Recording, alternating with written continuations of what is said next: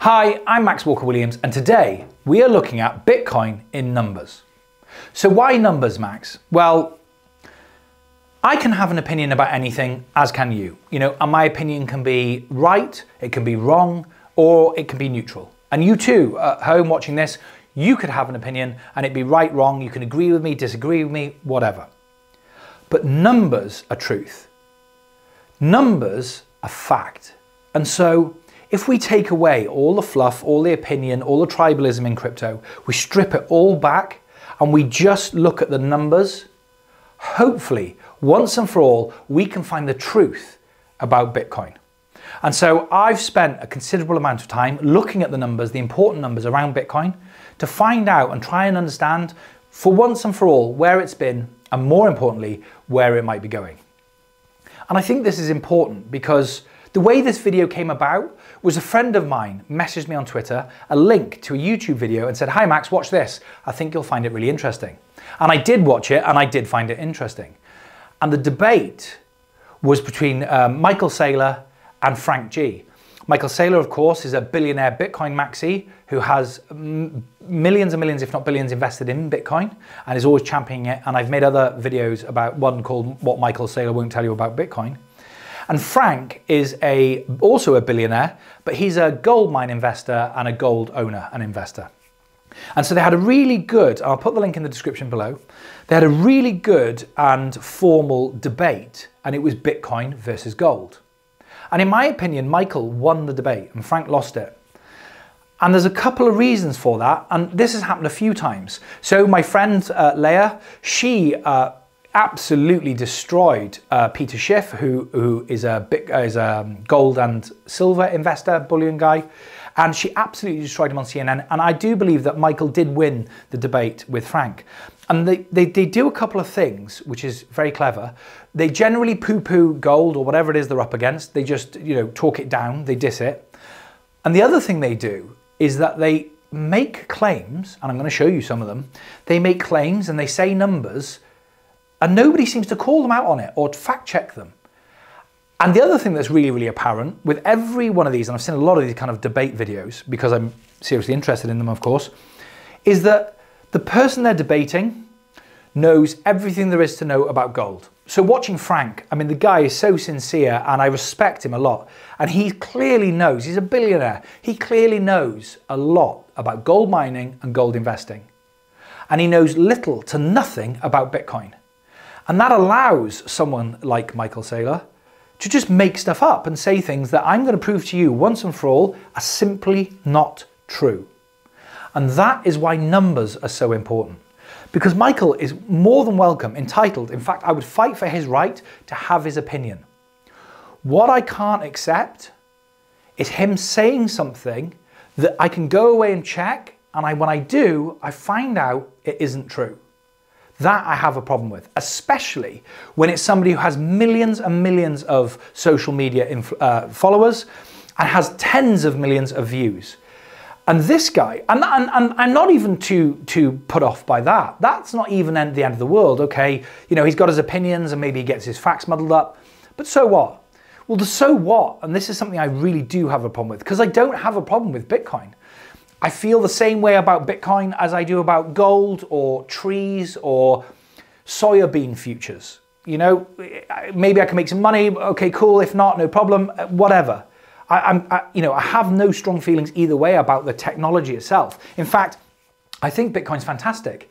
I don't think anyone argues that Bitcoin revolutionized digital sending of value. Cryptographic technology is absolutely fantastic. The mathematics and the science behind it is just simple and beautiful. And what it potentially represents, I think, is fantastic. But I do have a serious problem with Michael Saylor telling people that the price of Bitcoin is going to go to the moon in a future that he can't possibly see. And not only that, he tells hardworking people like you and me to mortgage or sell our homes to buy more Bitcoin. And I cringe at the thought of somebody remortgaging their home or selling it with their family for no other reason and risking their life savings for no other reason than Michael Saylor told them to. And he did that based on numbers that are best, at the absolute best, are misinformation, and at the absolute worst are flat out lies. And you can decide whether you think that is correct or not with the numbers that I present you with, his own numbers that I present you with. And so I have a serious problem with that. And that is why I'm making content like this, so that you can make an informed decision. And you can make an informed decision to agree with me or disagree with me, but do so knowing the facts, knowing the numbers. And so on that point, I just want to thank everyone so much who subscribes to the channel and watches it. I really, really do appreciate it. If you haven't already, take a second, subscribe to the channel, and there's something in it for you. If you enjoy this content and you want to see me in the mainstream media, standing up to people who might have got their facts muddled up or might be saying things that simply aren't true, I'm more than happy to do that. And every one of these debates that I see on CNN, on YouTube, big channels, no one ever seems to fact check what is being said. And if Frank had simply done a small amount of research, he could have absolutely wiped the floor with Michael and actually embarrassed him so badly that he might completely reconsider his position, and he could do it with numbers. And you can't argue with the numbers. And by the way, I'm going to put links in the description below to all of the different material and sources that I talk about, and every single number that I present to you has been found from a credible source. I'll put the link to that source in the description below. And unusually for me, to make it even easier for you, I'm going to put screenshots up. So when I say something was 100 in March, I will show you on the internet where I found it and screenshot that for you, so that if you haven't got the time to be clicking links and fact checking me, which I welcome you to do, I invite you to do that, at least you can see where I got the information from. And I always looked at multiple sources to make sure they're all saying the same thing, same numbers for the same period, and I didn't cherry pick any of the numbers. So Bitcoin hasn't been flying for all time, and it had a little dip, a little correction at one point, and I just used that information. No, I looked at quite wide, long, all lifetime period of Bitcoin, and where there's a bit of a grey area, like a number that needs rounding up or down, I round up to always give the benefit of the doubt. With that said, let's jump straight into it. Okay, Google Trends. So Google Trends is a really, really powerful tool, and not many people talk about it. So Google tracks everything, of course, on the internet, and whether you love Google, hate Google, are indifferent to Google, I think we all agree that Google is very, very good at tracking big data and analyzing it and then putting it out in a way that's easy to understand. If you search credit card, there are probably 400,000 results, and Google always manages to find a way to show you the first page of 10 links that interest you. How many times have you had to go to the second page of Google? Probably never. That isn't because there isn't good stuff on page 2 of Google, it's because it knows what you want, it knows what other people like, and it shows you content that satisfies your search. And it's very, very good at doing that. And actually, Google Trends is so much more powerful than people realize. For example, if pre-pandemic you'd started Google searching trends, you would have noticed that face masks, hand sanitizer, vaccines, and all those kind of terms, the trend was spiking up seriously, and that might have been enough to lead you to investigate further, and from that you might have made decisions that you didn't have the knowledge to at the time. They could be investment decisions, buying shares in a company that makes hand sanitizer, going into business making hand sanitizer yourself to help people and make money too, to protect your family, your loved ones, as a husband, a wife, a son, a daughter, a mum. You could have made more informed decisions had you have utilized the power of Google Trends to see what has happened in the past, what's of interest right now, and what's happening in the future.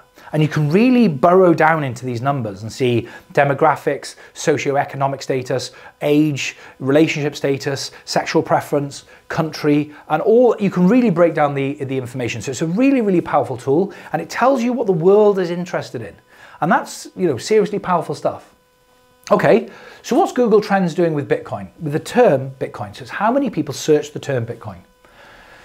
The term Bitcoin peaked, and Google gives a number to the amount of search. So at its very highest, anything that's searched at its very highest in all time or in a period of time is given 100. So that's 100%.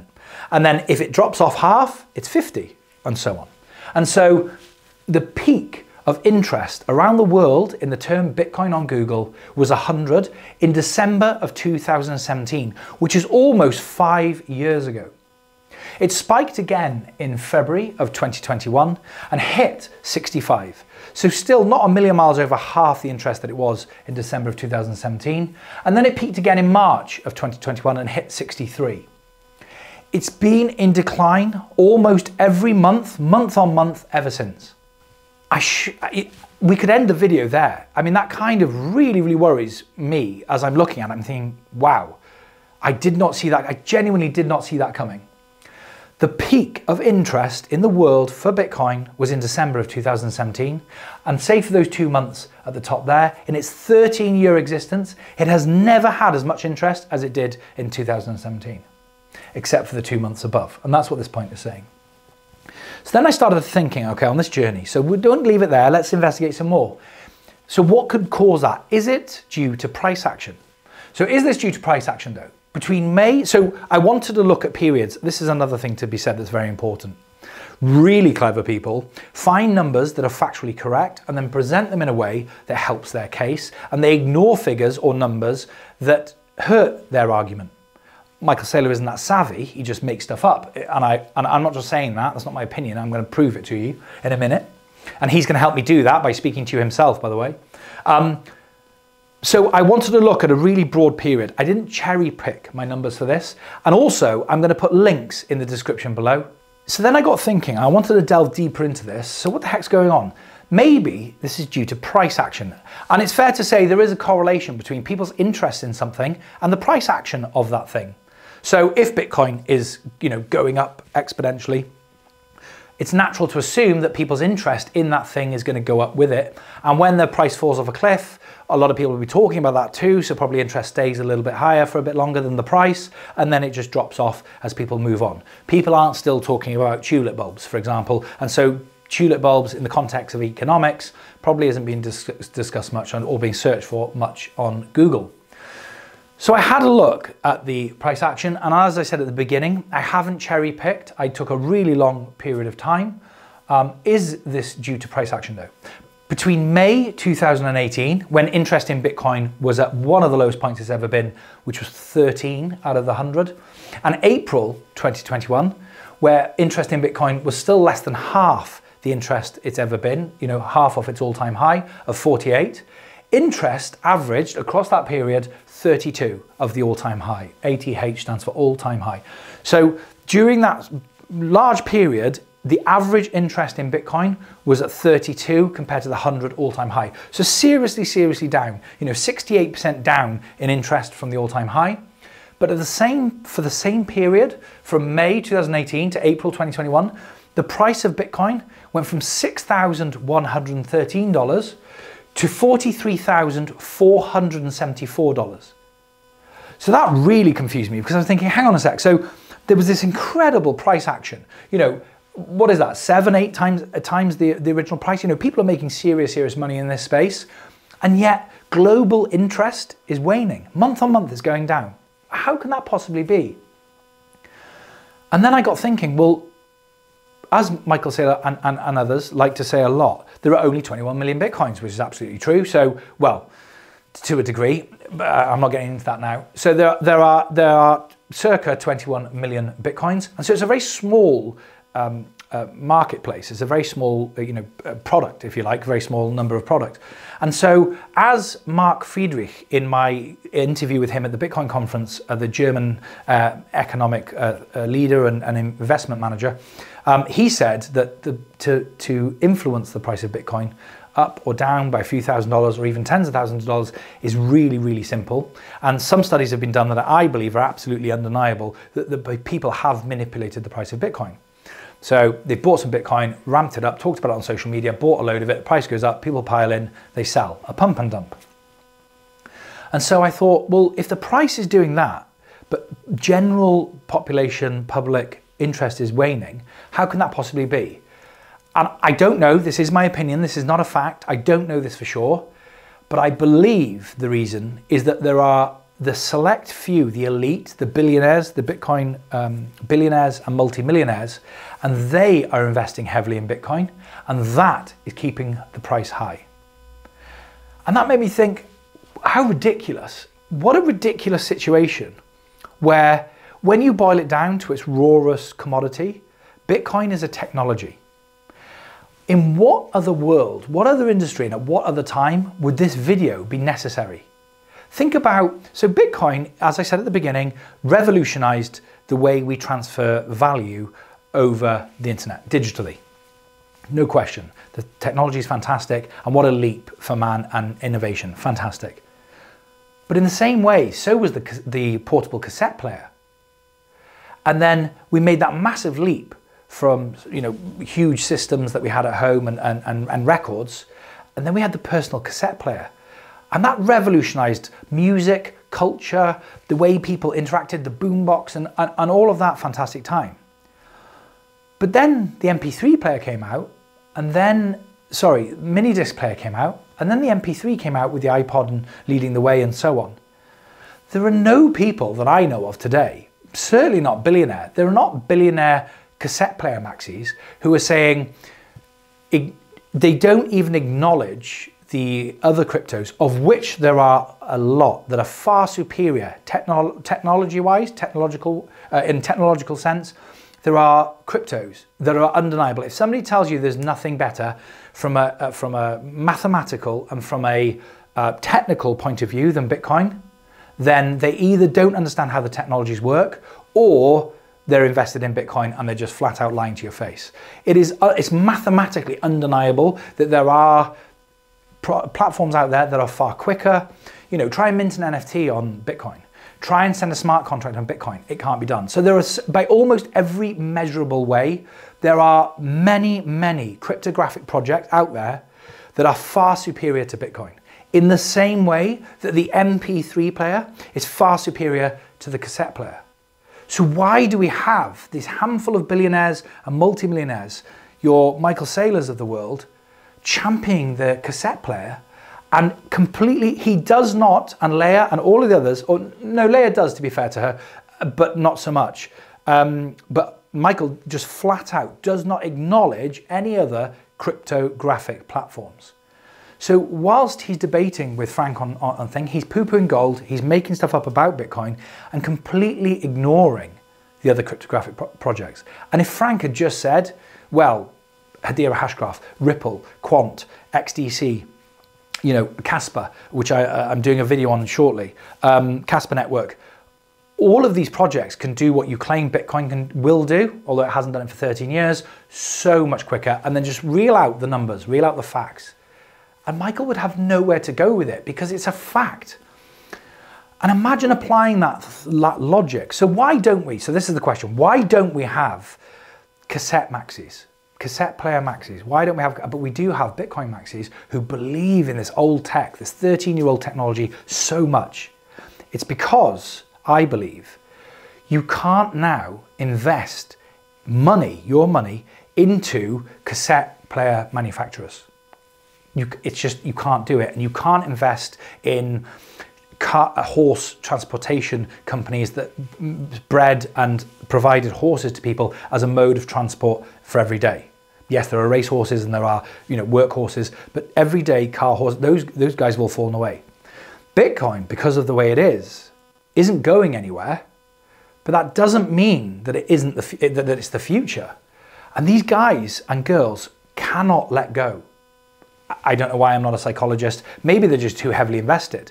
But the minute you sit back in your chair, take a second and transfer the world that we live in the cryptographic space in terms of Bitcoin, Ethereum, Hedera Hashgraph and so on, and then apply that, and the people who are still with Bitcoin championing it as much as they can, despite the fact that it hasn't done too much in 13 years, apply that to any other technology, the horse, the car, the electric car, and so on. And you just see how ridiculous it is. Anyway, back to Bitcoin by numbers. So then I started thinking, okay, well, maybe we've got an answer. I don't know, it's just my opinion, but we know the numbers, we know the facts. Interest in Bitcoin is waning even when the price is going up over a period of time. So then I said, okay, well, let's have a look at the countries. Maybe, Max, it isn't the number, maybe it isn't the quantity of searches, maybe it's the quality. Maybe, you know, the developing countries have kind of given up on the technology. It's too hard with the phones and stuff to install. You know, they're not banking, so they're not Bitcoining either. You know, they're not in that system whatsoever. They gave it a good go, a college try, but it just hasn't happened. And actually, you know, America, China, all the sort of world-leading countries, you know, Germany, Europe, and so on, maybe those guys are the ones that are left carrying the torch, and they're doing fantastic things with Bitcoin, and it's those countries that are doing the searches. So I had a look. The top 5 countries searching the term Bitcoin: number 1, Nigeria; number 2, El Salvador; number 3, Ghana; number 4, South Africa; number 5, Austria. And so I thought, oh, it's the opposite of what I thought. So America, China, and all those guys, they, according to this trend, the only thing I can work out is that it's really fallen off a cliff in those countries. And maybe that's because, unlike a couple of the cassette maxis, these guys are now with MP3 and they're working and developing, like me and Utopian Lab, they're building and doing things on these new technologies, on these MP3 players. So that makes sense.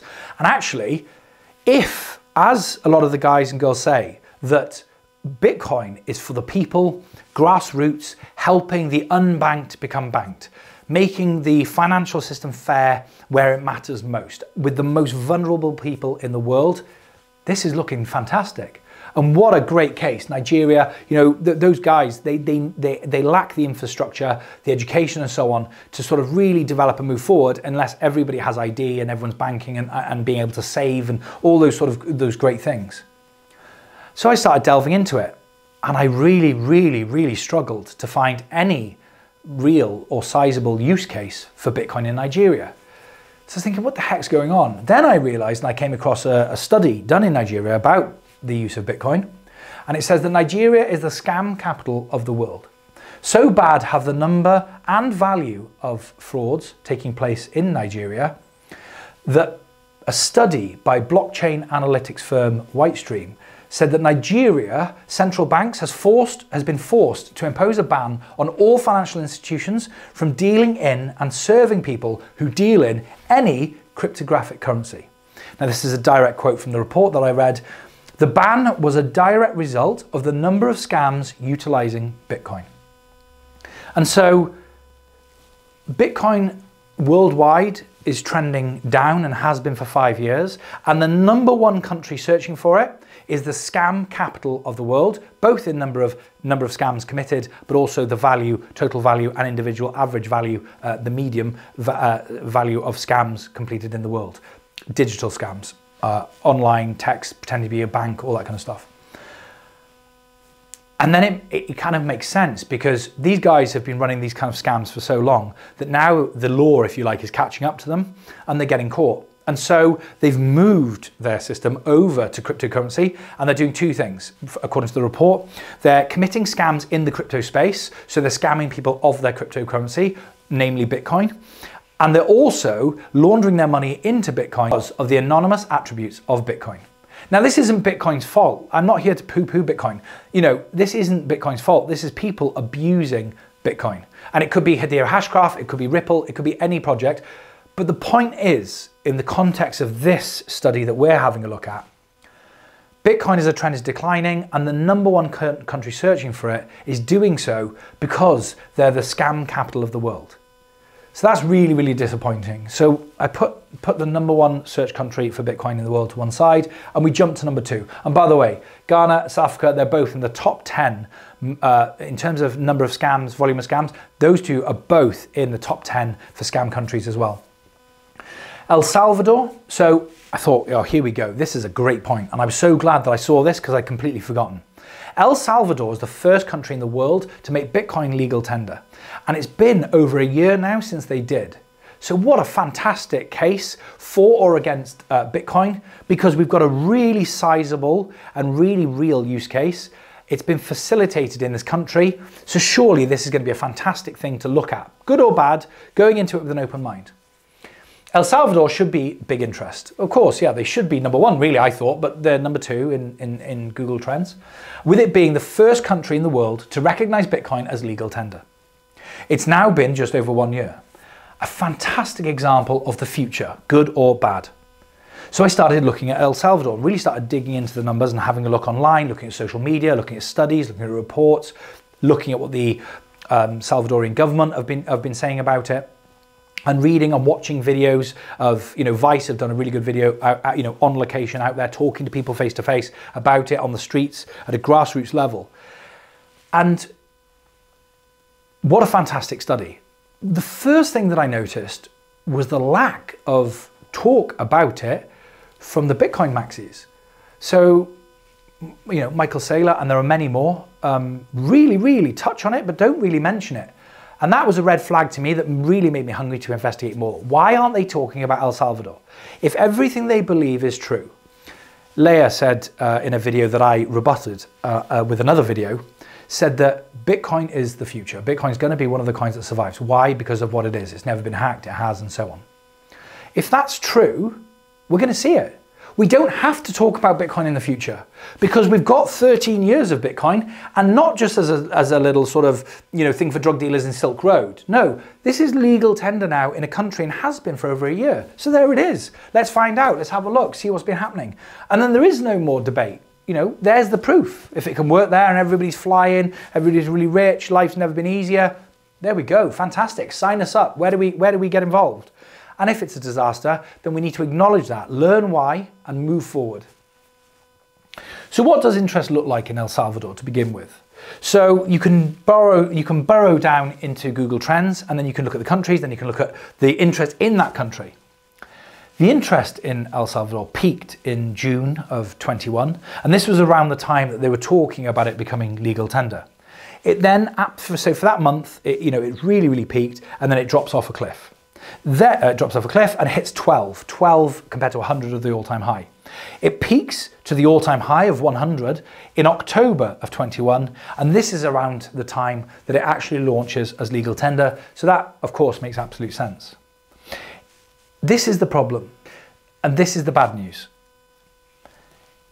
It's been declining ever since, every single day since its peak of all-time high in October of 21. And that was really confusing. How is that possible? How can a country, Bitcoin is introduced as legal tender, and interest is at an all-time high, it peaks. Of course it does. It's going to be all over the news, people are going to be talking about it in the barbers, in the restaurant, in the nail salon, wherever. And it's going to be the buzz of the town. It's going to be talking. So of course it's going to be 100. But surely from there it's going to go higher because, okay, now people are searching, how to use it, what the future value might be, what the past trends are, and really getting involved. It's legal tender in the country, so there's going to be huge interest in it. But it declines, and you can look at the numbers yourself. I'll put them up on screen now. It's declined every day and every month on month since it launched. How is that possible? It's the first country to adopt, and Michael Saylor says, and I'm going to show you in a second, that adoption is growing every day. Bitcoin is a solution. It is spreading at more than 200% a year. We're adding 3 million users a week. But interest is declining. He doesn't say that, I'm telling you, that's a fact. So he's saying that adoption is growing and interest is declining. How can that be possible? Saylor has said Bitcoin adoption is up 200% every year, and that 3 million new users are joining the network every week. He also says that it took El Salvador 100 years to get 2.5 million people into the banking system, but only 3 weeks to get 3 million people into the same system via Bitcoin on the Chivo app. And I thought, whoa, hang on a sec. So we've got 3 million, I don't think he meant solely in El Salvador, to be fair, give fair chance. So I think he was talking worldwide. There are 3 million people, new users, not old users coming back, new users joining the Bitcoin ecosystem, presumably by opening a new wallet, because that's the first thing you do if you want to transact on the blockchain is you have to have a wallet. 3 million new users a week, and that year on year, interest and the ecosystem of Bitcoin, adoption of Bitcoin is increasing 200% year on year. I'm thinking, hang on a sec. You're saying that 200% and 3 million people, okay, that's cool because they're numbers and I can go and check numbers, not a problem. So 3 million new users are joining the system, and it took El Salvador 100 years to get 2.5 million people to have a bank account and be in the banking system and saving and applying for loans and all that sort of thing, which really helped drive an economy. But it took 3 weeks to get 3 million people into the same system, which is fair. It's not the exact same system, but into the monetary system in just 3 weeks by downloading something called the Chivo app through Bitcoin. Okay, cool. So that interesting, a lot of interesting stuff going on, but they're all numbers, so we can check. So I did. You can, and I did. According to Chivo's own study, and Chivo is the app that's government approved with El Salvador, and it's the app that you download if you want to transact in El Salvador in Bitcoin. According to Chivo's own study, 68% of people in El Salvador, have heard of the app, and to date, they've had 4 million downloads. So the discrepancy there, again, benefit of the doubt. Michael said 3 million downloads, 3 million in 3 weeks. I'm guessing that I'm assuming that the 4 million, that what they're saying is correct. There's been 4 million downloads, and that the extra million have come along since the first 3 weeks. So in the first 3 weeks, 3 million people download the app. Wow. And then another million people have done that since. Okay, that's impressive. That's cool. Okay, brilliant. So let's look at those numbers. Let's dive down into that. However, an independent study by the National Bureau of Economic Research found that the driving force, this is a direct quote, I'm paraphrasing, but it's their words, the driving force behind the engagement was a $30 government-backed incentive. Once the $30 was spent, over 60.66% of users never used the app again, and a number closer to 5% use it regularly. Okay, so I have never heard of Bitcoin Maxi. I've heard them mention the 3 million downloads, the 4 million downloads. Some of them say it's 5 million downloads. I don't know if you've ever heard, but I've certainly never heard. And I didn't hear in the debate with Frank or with Peter Schiff with Leah, anyone mention the fact that the El Salvadorian government were giving people $30 preloaded on the app to spend on whatever they like in USD, in US dollars.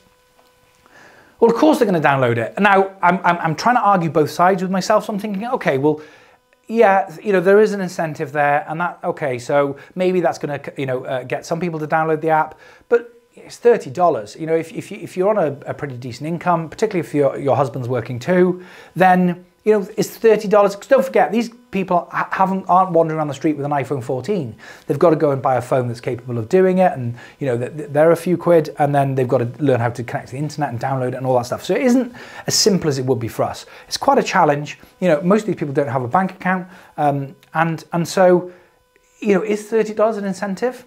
So I looked at the mean average income for people in El Salvador, and $30 works out to about 3 days, 2.5 days to 3 days, depending on where you are in the scale and also the time of year, between 2.5 and 3 days worth of wages. Well, when you put it in those contexts, you better believe people are downloading that app for those free 3 days worth of wages. Because if you said to me, Max, if you download this app, we're going to give you 3 days worth of wages or 2.5 days worth of wages, you better believe I'm going to be making the effort to do that. Not only that, guess what else is going to happen?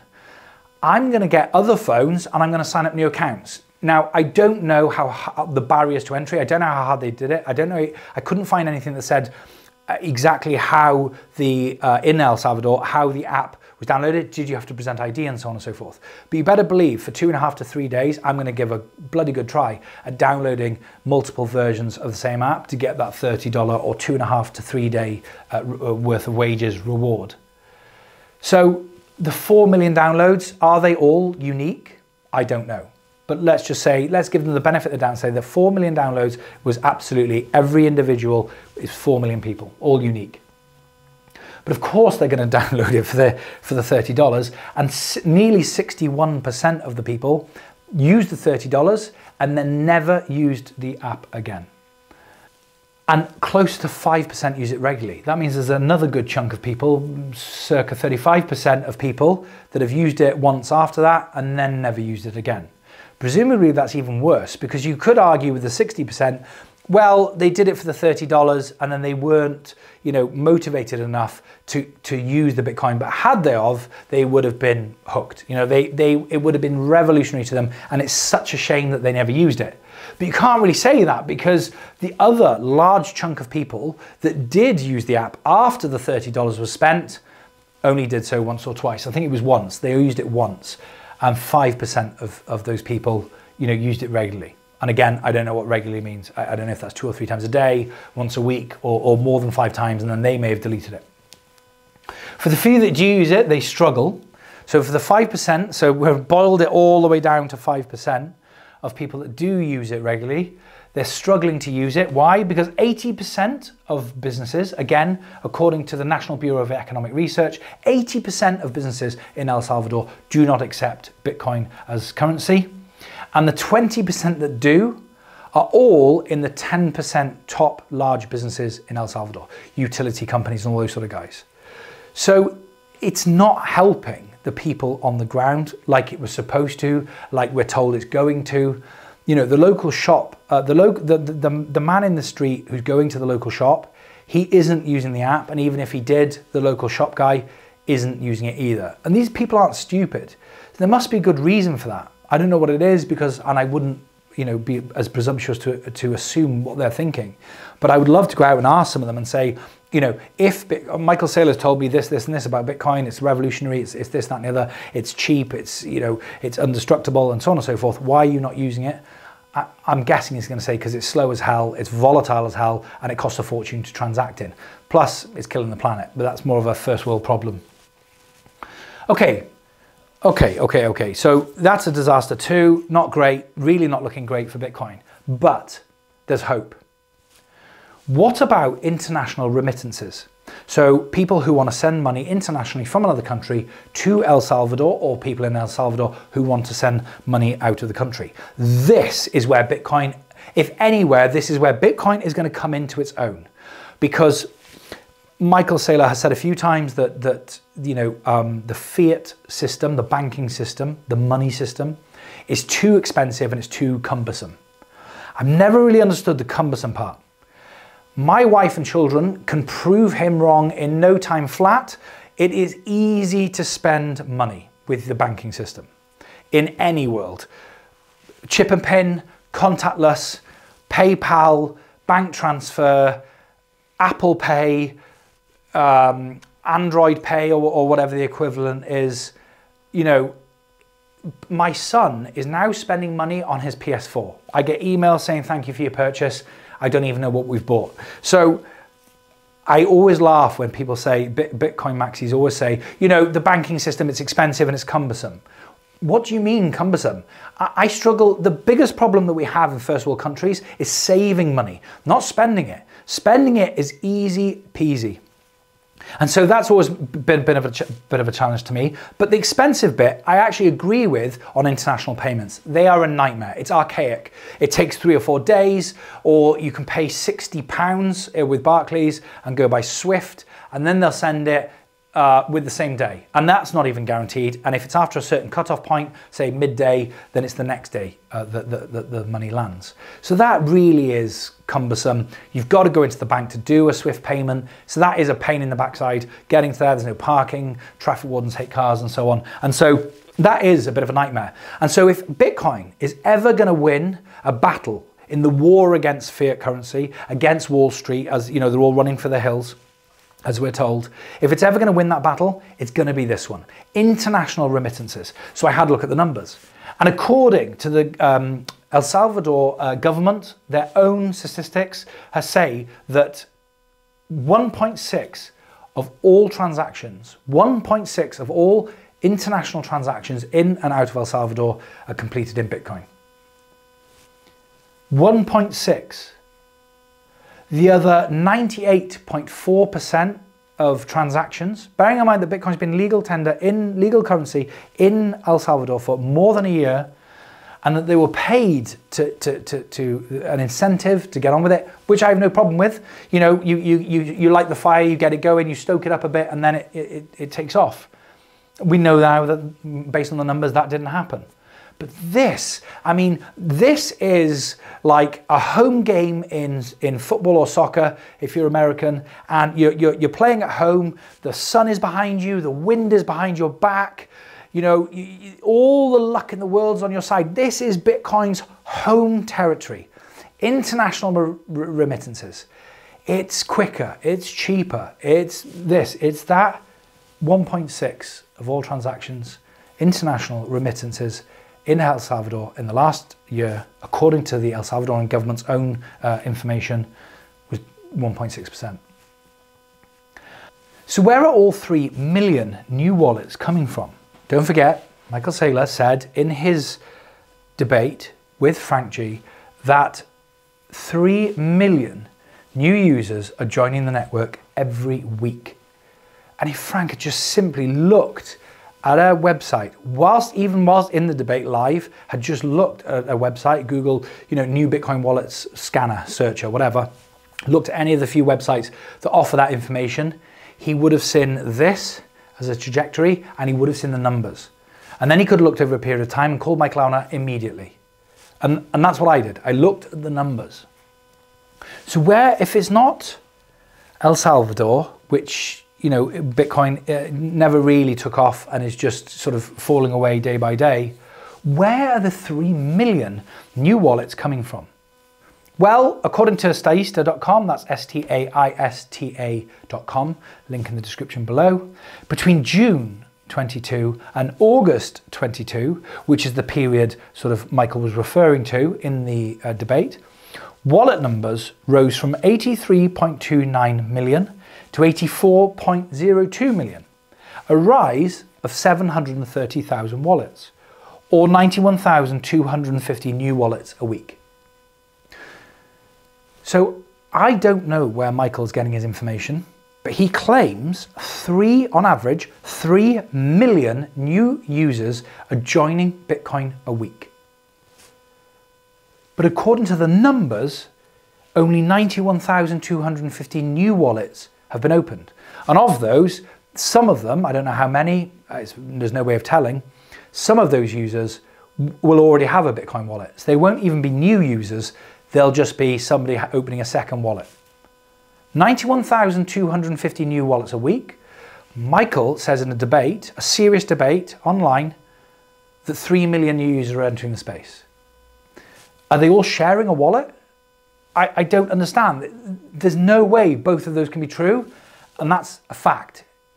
So that's his opinion, and that's a fact. 93,250 wallets were created in that time period, but Michael claims 3 million new users are joining the Bitcoin ecosystem a week. Okay guys, so something that's never happened to me before has happened in this video, and that is that I've run out of board space. As you can see by the road hitting a breeze block wall and the warning sign, I've literally run out of board space. So for the first time, and hopefully the last time ever, I'm gonna have to look at my notes and just recite my findings. There's not too much long left, and so I'm going to make a couple of points about the numbers and things, and forgive me if this is a bit choppy and changey. It's literally just because I've run out of board space, so I haven't got anything to refer to. What I don't want to do is be doing this all the time, so I'm going to ask the guys to cut that out and edit it so that it's just a bit more seamless. Complete transparency and honesty.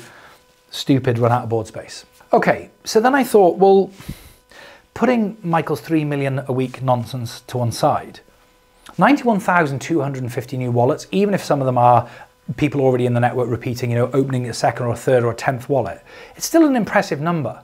It's still a lot of people. So, all right, you know, there's 2 points there, I suppose, which is the first one is, okay, well, yeah, but is that more or less than last week? Because that's a really important demographic. And I think we've demonstrated that it's actually falling away. But the second thing is, let's get it in context. Numbers can be meaningless if you don't have any context. If I tell you a guy who's traveling 100 miles an hour, unless you know where he is, you don't know if he's breaking the law or not. If he's driving in a 30 zone past a school, then that's one thing. If he's driving on the Autobahn in Germany, which is limitless, that's completely different. So we have to have some context here. So to put it into context, Bitcoin is 13 years old. is a recognized official currency of an entire country and has 85 million wallets in total, just over 85 million wallets. According to XRP Scan, link in the description below, XRP, which is 3 years younger than Bitcoin, isn't legal tender in any country and is in the middle of a huge legal battle with the SEC in America, has 75.6 million wallets. And the number is growing week on week. So it's catching up, the gap is closing. So things for Bitcoin seem to be falling away in pretty much every measurable number that I could find. It wasn't great in every scenario, and I've really done a deep dive into this one. And then I start looking at other projects to get some context, because it's all very well and good saying that Bitcoin is down and has never been so good since 2017. But what if the search term crypto or cryptographic technology, peaked at the same time and is even further down? Then Bitcoin's performing better than all the others. So the whole industry is falling away and Bitcoin is falling away the slowest. So I had to have a look at some other projects in order to have some context. Even Hedera Hashgraph, which in my mind is a fantastic technology, it's a brilliant cryptographic platform, is relatively unknown and is only circa 4 years old. Even they have 1.2 million wallets already, and nearly 1 million of those were created in the last 18 months. And so when you start looking at the trends, at other projects and the way they're going in terms of adoption, volume transaction, number of new wallets, search term trends, they're all up and down, dipping, but the overall trend over most prolonged periods of time, say a quarter or more, is generally speaking positive. And at the same time, Bitcoin is falling away. So then I thought, okay, well, let's just give Bitcoin another chance. There's got to be something we can work out. There's got to be an answer that means that all these incredibly wealthy girls and guys, and they are, these people are not stupid. They're incredibly wealthy. A lot of them, these billionaire Bitcoin maxis, they're not stupid. So there's got to be, I've got to find the magic key that unlocks my brain so that I understand why they believe what they believe and why we should take what they say at face value. So then I decided to look at the number of active wallets, because it's all very well and good, Ripple can have 75 million and more wallets are opening. But what if Ripple Labs are opening them all themselves as some sort of way of helping create confidence and momentum in the platform? And I thought, yeah, okay, it's unlikely, but it's not impossible. So I decided to have a look at the number of active wallets on the Bitcoin blockchain.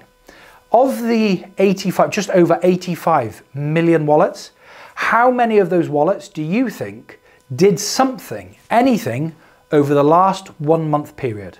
So in the last 28 days, how many of the 85 million wallets have either sent a Bitcoin, received a Bitcoin, or done something that means that they're considered an active wallet? Have a guess.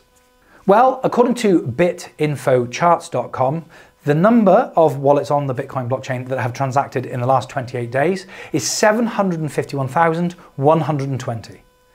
Of the 85 million wallets, and it's actually over 85 million wallets, and according to Michael, the 3 million new users joining the platform every week, which I think the numbers disagree with, only 752,210 are active, last 28 days, considered active wallets. That's really blowing. That's damning. Because if Bitcoin is going to be a store of value, then that's completely acceptable. I have no issue with that, because how many times do people move their gold bars? Not very often. How many times do people move their property? Silly question, but you get my point. If you're buying Bitcoin because greater fool theory, you believe that someone else one day will buy it for more than you paid for it, or you're hedging against inflation or whatever, that's perfectly acceptable. And I have absolutely no issue with everyone agreeing that it might be a good store of value for the future. But people cannot continue to say that Bitcoin is money. Bitcoin is a solution. Bitcoin is going to be, the new world reserve currency. When out of the 85 million wallets, just over 752,000 of them did something in the last month. Okay, so to wrap up, finally, I think I found, or I think I realized, the mother of all metrics. If Bitcoin is being used, then it's got a future. And if the number of transactions on the network is growing, then it's going in that direction. And if Ripple and Hedera and XDC and Quant, when you strip back everything else that I've talked about, for me, I think the most important key KPI, key performance indicator in cryptographic technologies is number of transactions, because that is interest boiled down to a simple number. How many years or how long has the project been alive for, and how many people are using it, and of those people, how many times, how many transactions. So the total number of transactions tells you so much without any of the fluff and nonsense, because it tells you if the number of transactions is 1 million and the project is a year old and 900,000 of them were done in the first month and last month there were 10, it's kind of a good indication of where that project is going. And equally, if it's growing month on month and more transactions are taking place, which means either and or the people on the network are doing more and more on it, and or more people are joining the network, then it's a positive thing. It's the number of citizens living in a city, tells you how successful, popular and so on, generally speaking, the city can be. And so number of transactions completed is a really, really important number. So again, I had a look at the numbers. And actually, surprisingly, for blockchain, for Bitcoin, and the whole thing is that, it's divisible, it's immutable and so on. But more importantly, every transaction is recorded on the blockchain. It's incredibly hard to find out exactly how many transactions have been completed since Bitcoin was successfully hacked and Satoshi hard forked the entire network. And then to today, how many transactions has Bitcoin completed? Best estimates put it at 700 million. I did find a few that contradicted that, so I'm going to round it up to 800 million. So let's work on the assumption that in 13 years, 800 million transactions have taken place on Bitcoin. That's a lot. It is a lot, to be fair, so it clearly is being used. But what if those 800 million were done the first day? You see, again, you can play with numbers, you've got to show the whole picture. So if those 800 million transactions were done the first day, and in fact Bitcoin hasn't been used one day since, then all of a sudden it paints a completely different picture. But equally, if 100 transactions took place the first year and 700 million, 100 million in between, and then 700 million have taken place in the last year, wow, that's serious growth. So we also need to have some context of those numbers compared to other projects, but we also need to know the sort of timescales. So I had a quick dive into the numbers of Bitcoin and a couple of other platforms to have a look at the number of transactions. Well, the average number of transactions per day across the last fiscal year for Bitcoin are down 15.59% across the board compared to the same fiscal period the year before. So Bitcoin transactions are down 15.59% based on the last year compared to the year before. So it's, again, like the interest, like El Salvador, like the users of the app, Chivo, all measurable metrics that I could find are doing the same thing for Bitcoin, which unfortunately, I don't make the numbers, I'm just reporting them to you, point down. And not down by a little bit. 15.59% is a lot. 0 would be a negative because there are more people being born, there are more people learning about cryptocurrency, there are more people coming into the space. So even if you just sat at the same, it's still in my mind a negative because it should be growing year on year, as most things should do, be growing year on year. So to not only not grow at all, and you have to factor in that kind of loss factor, because a lot of other projects, as I'm about to discuss, are growing, Bitcoin is down in number of transactions. It's a fact, it's numbers. You can look at the blockchain and have a look yourself. 15.59% year on year. So I wanted to do something else. I wanted to boil down to the numbers. I wanted to take away the fact that Bitcoin's declining. And so what I did over the entire period, I picked a day where Bitcoin had completed more transactions than any other day. And I rounded it up and the number's 400,000. So on its best day across those two time periods, again, link in the description below, the single best day rounded up for Bitcoin was 400,000. I then took those 400,000 transactions on their very best day and I times it by 365 for the days in the year. And that brings you to 146 million transactions in 1 year. To put that into context, Greggs, a relatively small bakery chain that you might not have heard of that's based in the UK. They sell pizza slices, they sell pasties and pies. They also sell sausage rolls. Greggs last year sold 119 million sausage rolls, and Bitcoin, that is onboarding 3 million new users a year and is growing, according to Michael Saylor, 200% every year, is transacting on its very best day, extrapolated across an entire year, is completing just more transactions than Greggs the baker is selling sausage rolls.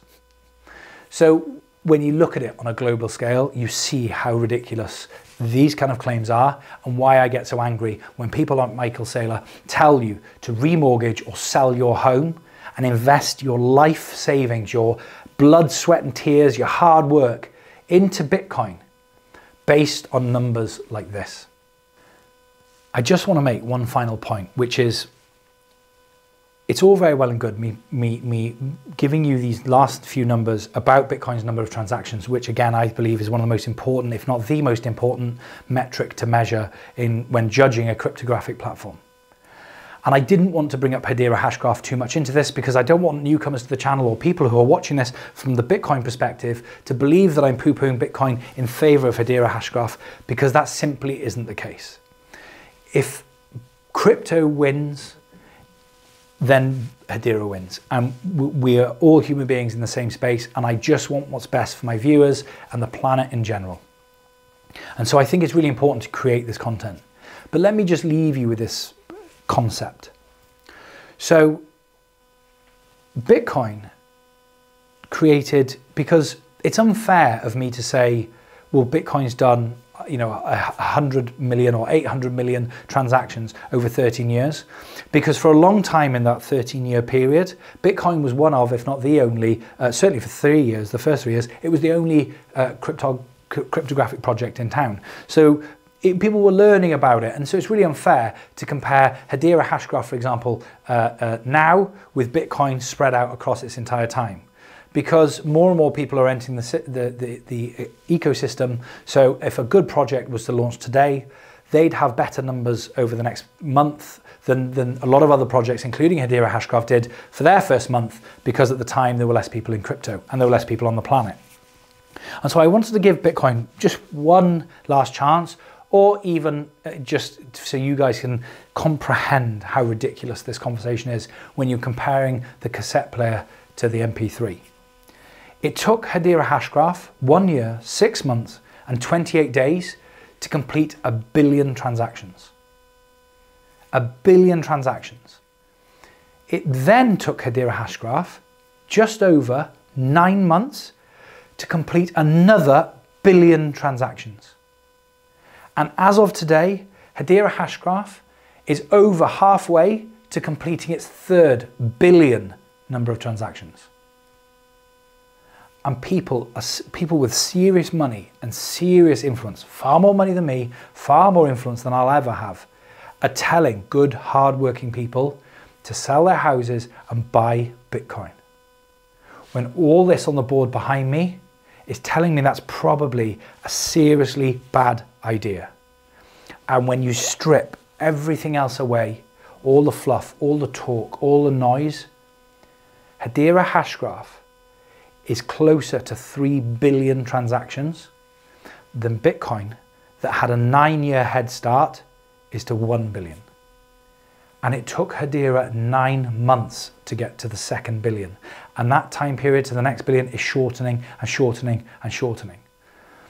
Now, I know about Hedera Hashgraph, which is why it's one I picked, but I could have used loads of examples, even Ethereum, Ripple, XDC, Quant, and all these other fantastic projects that are out there that are actually doing what the Bitcoin maxis tell you Bitcoin is going to do at some point. As always, I hope you found this informative, and thank you so much for watching. I'll see you soon.